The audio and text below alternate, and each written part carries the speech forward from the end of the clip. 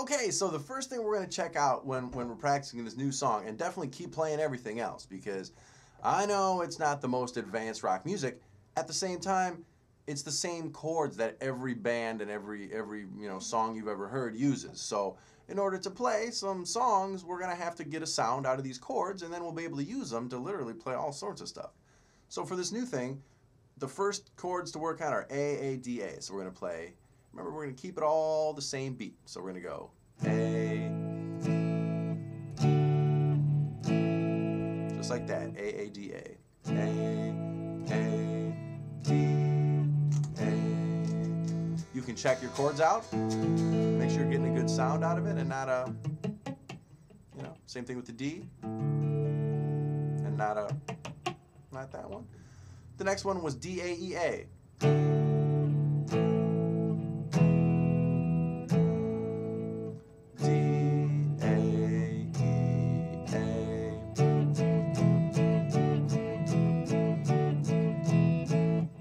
Keep messing around with that until you get it to sound decent. This is a good opportunity to help, switching between the chords. The last one was A, D, A, E. A. Something like that. We're going to keep the beat. A, D, A, E. And a good way to do that is by tapping your foot.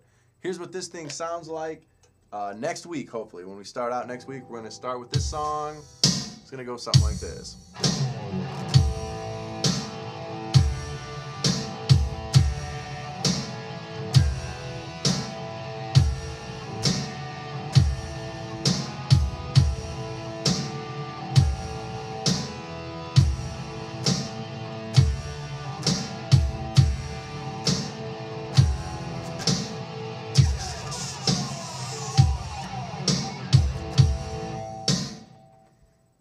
And that's it. So that's the whole thing. Remember that you don't have to play it all the way through. Try just one line at a time.